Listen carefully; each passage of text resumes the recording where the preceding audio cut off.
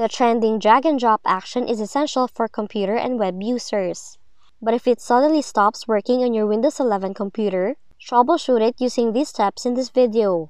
Firstly, update Windows in the settings. Click Windows Update, choose Check for Updates, or download any pending updates. Then after downloading, Windows 11 will install upgrades on restart.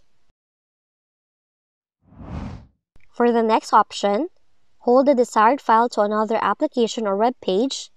Then while holding it, press Alt and the Tab key all together, then drop the file onto the desired application.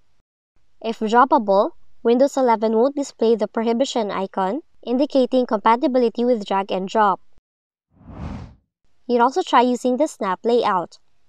Just press the Windows key and the letter Z all together. Select a mode, then drag and drop the files onto desired applications.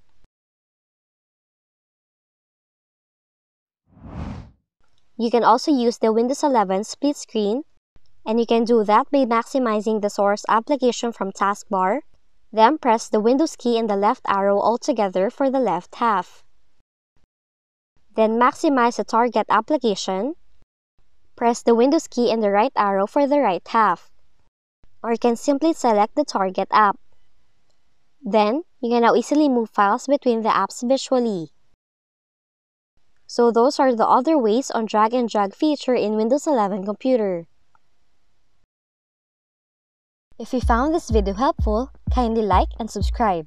You may also click and turn on the notification bell so you can be notified from whenever we release new videos.